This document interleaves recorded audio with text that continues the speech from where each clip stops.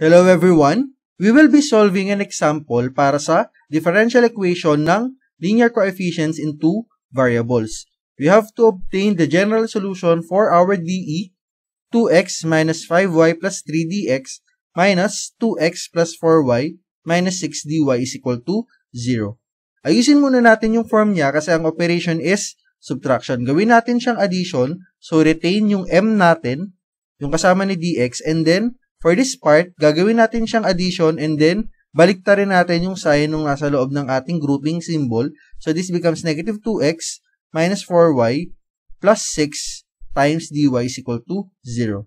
Then, kunin natin yung dalawang linear equations natin. We have our 2x minus 5y plus 3. Let this be our equation 1. Tapos, etong part naman na to, our n, let this be our equation 2. Kunin natin yung intersection nila, yung h at k na intersection, eto by using substitution. So let us solve for the value of x. Ilipat muna natin sa kabila si negative 5y tsaka si 3. So this becomes positive 5y minus 3 and then i-divide natin siya kay 2 para si x na lang yung matira. So this will become x is equal to positive 5 over 2y and then eto will become negative 3 over 2. Kaya eto na yung ating value ng ating x. Then, proceed tayo sa ating equation 2. So, we have our equation 2 here. I-substitute natin yung value na to dito sa ating x. So, doing that, we have negative 2 times 5 over 2y minus 3 over 2. Then, pag minultiply natin si 2, mawawala na yung ating denominator. And then, mababago yung sign. So, this will become negative 5y. Then, yung negative magiging positive. So, this becomes plus 3 minus 4y plus 6 is equal to 0. Then, let us simplify. Negative 5y minus 4y, this becomes negative 9y. And then, yung constant na part natin is 3 and 6. This becomes positive 9. Pag nilipat natin sa kabila, we have negative 9y is equal to negative 9. The value of y will become 1. And then, ibalik na natin yung value ng y natin para makuha yung value ng x. So, using our equation 1, so we have 2x minus 5y, yung y gagawin natin 1, so this becomes 2x minus 5 times 1 plus 3 is equal to 0. And then this is negative 5 plus 3, this becomes negative 2. And then, yung negative 2 na yun, pag nilipat natin sa kabila, that will become positive 2. So, we will be arriving at 2x is equal to 2, and then multiplying both sides of the equation by 1 over 2, our x is equal to 1. So, our h is equal to 1, our k is equal to 1. Then, our hk is equal to 1, 1. Gamitin na natin to so that we can proceed with our next step ng ating solution. Using hk as 1, 1, then, we let x be equal to u plus h and then y is equal to v plus k. Ang h natin is positive 1, ang k natin is also positive 1. So, this will become x is equal to u plus 1, ang y natin is equal to v plus 1. Kasi again, ang k natin is 1. Then, getting its derivative, we have dx is equal to du, dy is equal to dv. Then, balikan natin yung ating original equation. We have 2x minus 5y plus 3 dx plus negative 2x minus 4y plus 6 dy is equal to 0. Lahat ng x papalitan natin ng u plus 1, lahat ng y papalitan natin ng v plus 1. Then, same goes dito naman, yung dx natin ay magiging du, yung dy natin ay magiging dv. Using the substitution, we will be arriving here. So, this is 2. Yung x ay naging u plus 1. And then, yung y naging v plus 1. And then, yung dx ay naging du. Same goes dun sa ating buong equation. And then, after this process, we have to simplify. Ang mangyayari, we have our 2 times u here. This will become 2u. The negative 5 times v, this will become negative 5v. For our constants, this is 2 times 1. This is positive 2. And then, i-add natin siya sa negative 5. So, negative 5 plus 2, that is negative 3 plus 3. That will become 0. Kaya, eto na lang yung natira sa part na to. Dito naman sa kabila, we have our variables, negative 2 times u. Kaya, siya ay naging negative 2u. And then, negative 4 times v. This becomes negative 4v. For the constants, negative 2 times 1, negative 2. And then, this is negative 4 times 1. This is negative 4. Plus 6, this is 0. Kaya, ang natira na lang ay yung part na to. And then, multiply to dv, syempre. Now, we arrive sa isang differential equation na homogeneous. Lahat ng terms natin have degree 1. So, to solve for that, we have to pick our m, tong part na to, as a function of u and v, tapos ilelet natin, kasi ito yung pinili natin, introducing a new variable m, we let u is equal to m times v. And then getting its derivative, this is du, and then dito naman, we apply product rule of differentiation. Kaya ito ay naging mdv plus vdm. And then, ipapalit na natin lahat ng value ng u, gagawin nating mv, yung du natin, gagawin nating mdv plus vdm. Doing that, so this is 2u naging mv minus 5v, and then yung du naging mdv plus vdm plus negative 2, yung u ay naging mv, so this is negative mv, minultiply natin sa dv minus 4v dv. Then, isimplify natin etong part na to, so we will be multiplying 2mv to mdv, so this becomes 2m squared vdv, next 2mv times vdm, so this is 2mv squared dm, and then negative 5v times mdv, negative 5mv dv, negative 5v times vdm, so this is negative 5v squared dm. Eto, wala naman tayong ginawa, so this is negative 2mv dv minus 4dv is equal to 0. Then, we have common terms, meron tayong negative 5mv dv, tsaka negative 2mv dv. So, let us perform the operation. This is negative 7mv dv.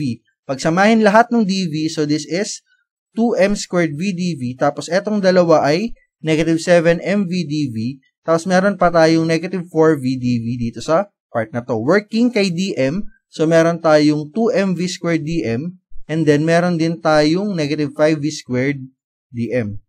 Then, trabahuhin na natin siya para maging separable na yung ating differential equation. Factoring out the common terms, eto ang common ay cv tsaka si dv. Then, ang natira sa loob, this is 2m squared minus 7m, and then ang natira naman dito ay negative 4. So, we have our v times 2m squared minus 7m minus 4 dv. And then, para naman kay dm, ang common naman ay si v squared dm. Ang matitira sa loob, pag pinactor out natin sila is si 2m minus 5. Then, dapat lahat ng kasama ni dv ay function of v, lahat ng kasama ni dm ay function of m. So, ang kailangan nating tanggalin ay etong part na to, saka etong part na to. So, we multiply our equation by 1 all over 2m squared minus 7m minus 4 times v squared. So, ang matitira sa part na to, mawawala etong part na to, and then, just v all over v squared. So, that is 1 over v times dv, that is dv over v, and then, for this part naman, mawawala si v squared, kaya ang natira is 2m minus 5 all over 2m squared minus 7m minus 4 dm. Then, to simplify further, i-factor natin yung nasa denominator. Using trial and error, we will be arriving at 2m plus 1 times m minus 4. Then, separable na yung ating differential equation. We have a function of v times dv. We have a function of m kasama ni dm. So, to solve for the solution, we take the integral of our whole equation. The integral of this part, dv over v, plus integral naman, etong part na to kasama ni dm. Now, let us proceed with our integration process. Etong part na to, ln of v lang yan, wala tayong problema. Ito yung medyo trabaho. So, to solve this, gagamit tayo ng concepts ng partial fraction. Since we have two distinct terms sa ating denominator, ito yung form ng ating partial fraction. Then, we multiply yung buong equation dun sa nasa denominator para maging single line na lang siya. So, this is 2m minus 5 kasi minultiply natin dito. And then, for this part, ang mawawala naman ay si 2m plus 1. Ang matitira ay si m minus 4. Imumultiply natin kay a. So, we arrive here. And then, for this part, mawawala naman si m minus 4. Ang matitira ay si 2m plus 1. Imumultiply natin kay b. So, working on our left side, meron tayong 2. So, writing that, we have for our m sub 1, we have our 2. And then, eto, kasama ni a, meron tayong 1 na m. So, this is just 1 times a. So, this is a. And then, for this part, 2m. So, 1. 2 times b. So, this is equal to 2b. Then, solving for the value of a, lipat lang natin si 2b sa kabila. So, this is a is equal to negative 2b plus 2. Now, we work on our constant m sub 0.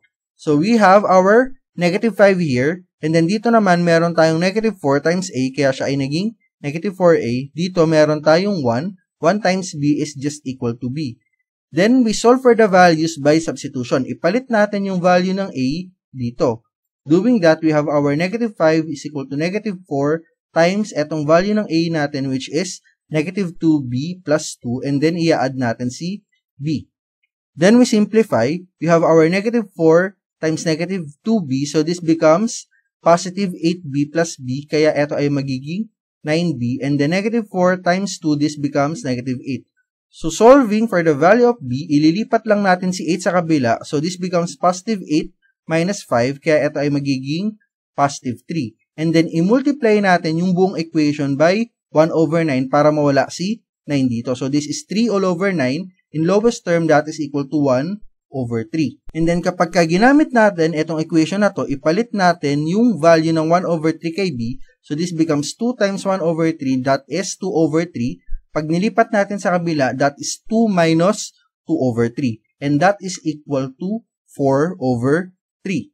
May values na tayo ng ating A at B. So, isubstitute na natin siya dito. Kapag pinalit na natin dito, ibalik na natin itong part na to dito sa ating integration. So, that will become 4 over 3, yung value ng A natin, all over 2m plus 1, plus yung B natin, which is 1 over 3, pinalit na natin dito over m minus 4 multiplied dun sa ating dm. Now, we take its integral, sum and difference rule, paghiwalayin lang natin siya. So, this is dv all over v. Ilalabas natin yung constant na 3. Ang natira sa loob ay si dm all over 2m plus 1. And then, for this part, nilabas ulit yung constant na 1 over 3. Ang natira ay si dm all over m minus 4. This is all equal to 0. Continuing with our integration process. So, nandito na tayo. Kung mapansin nyo, we have our 2m plus 1 dito sa ating denominator. Pag kinuha natin yung derivative nito, that is 2dm. Kaso ang problema natin, dm lang yung nasa numerator natin. To compensate for that, what we will be doing is magmumultiply tayo ng 1 over to sa labas para magkaroon tayo ng 2dm dito sa ating numerator.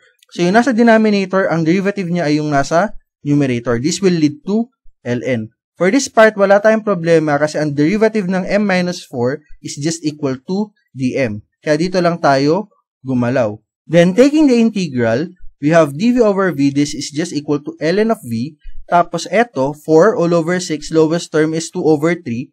And then, yung natira dito, this integral is ln of 2m plus 1. And then, eto, 1 over 3. Its integral no nasa loob ay ln of m minus 4. And then, our constant, ginawa ko ulit siyang ln of c. Kasi the ln of a constant is still a constant. Ngayon, tapos na tayo dun sa ating integration process. What we need to do is just simplification. Yung lahat ng m natin, lahat ng v, ibabalik natin in terms of x and y. Pero para mas mapadali tayo, galawin muna natin yung ating equation. Let us multiply our equation by 3 para mawala yung fraction natin. Doing that, this becomes 3 ln of v. Ito, mawawala na si denominator, kaya ito ay naging 2 ln of 2m plus 1, nawala si 1 over 3, kaya ln of m minus 4 is equal to ln of c. Then, applying power rule sa logarithm, para mawala yung constants dito sa unahan, ilagay natin sila as exponents nung nasa loob na terms natin. And simultaneously, since lahat sila ay addition, ang operation ng ating ln, we can take the products nung ating terms na nasa loob ni ln. So, inangat yung values nung nasa unahan, and then, dahil addition, we take their product. So, this is all equal to ln of, inakyat si 3, kaya ito ay naging v cube, inakyat si 2, kaya naging 2m plus 1 squared, tapos retain si m minus 4. Again, applying the rules of logarithm. Then, pareho silang ln, para mas masimplify pa natin siya, we take yung terms as exponents ng base e. If we do that, this will become e ln nung lahat nung to, and then e ln of c. With this, we can extract yung values nung ating nasa loob nung ln. Kaya this will become v cubed times 2m plus 1 squared times m minus 4. Same here, kaya ang matitira na lang ay si c. So, naging mas malinis yung itsura ng ating equation. Pero still, na kay v pa rin siya, na kay m. So, una muna natin siyang ibalik by substituting yung values ng ating m.